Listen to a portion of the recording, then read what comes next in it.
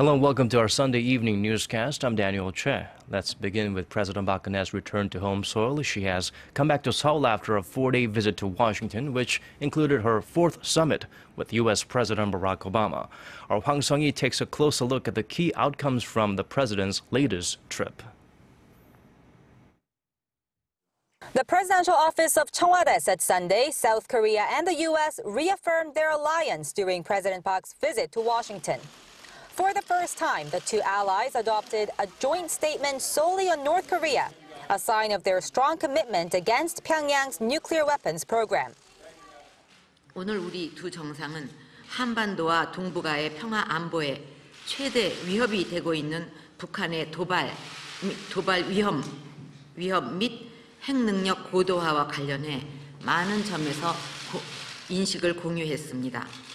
The joint statement details Seoul and Washington's action plan against Pyongyang, which includes strong counteraction against further provocations while remaining open to dialogue.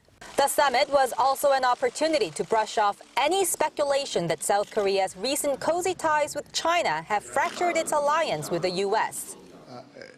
We want South Korea to have a strong relationship with China, just as we want to have a strong relationship with China. President Obama added that the U.S. expects South Korea to speak out if China fails to abide by international norms and rules. On the economic front, the presidential office said Seoul has secured Washington's consent for Korea's possible participation in the Trans-Pacific Partnership.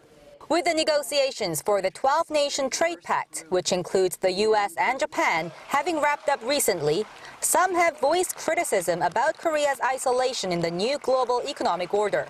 President Park has another key diplomatic event ahead as Korea prepares to host its first trilateral summit with Japan and China in more than 3 years, slated for early November. Hwang Sung, Arirang News.